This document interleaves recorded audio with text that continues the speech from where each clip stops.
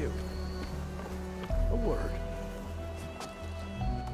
So, the barbarian strolls into camp with Seika. The two of you promised to find our missing people.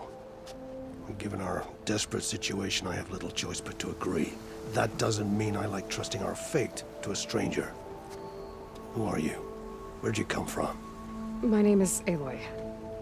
As for my life story, does it matter if I can help? I suppose it depends on the cost. Compliance has trained its sights on Seika. By letting her gallivant off with a foreigner, I may have given her just enough rope to hang herself. It seems to me she can take care of herself, but I'll do my best to keep her out of trouble. Very well. To that end, is there anything you need to know?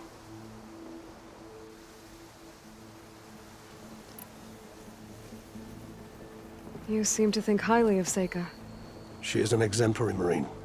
Persistent, selfless, resourceful. Being stranded is a battle of attrition. Everyone wears down eventually, but not her. Not yet. I've come to rely on her more and more. She's our best hope for finding the missing, I'm sure of that.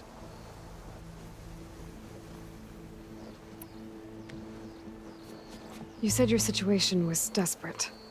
How did all this happen? We sailed from across the Great Ocean.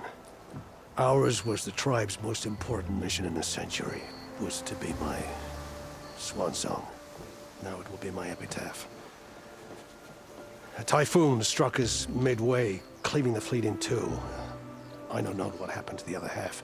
Scattered, stranded, probably sunk.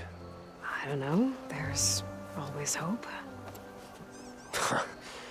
After we beached, I sent out scout boats to explore the coast. None returned. And I haven't the craft nor manpower to mount a search. First I lost half my fleet, now I've lost half the survivors, so don't speak to me of hope. And yet, Seika found a clue on that focus. You're just like her. Yet don't give up.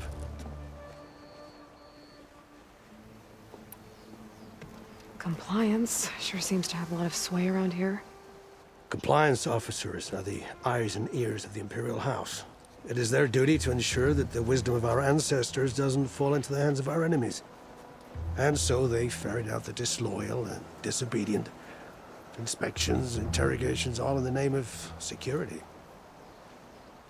All I see is one man causing a lot of unrest in your camp. Being liked is not part of Compliance's mandate.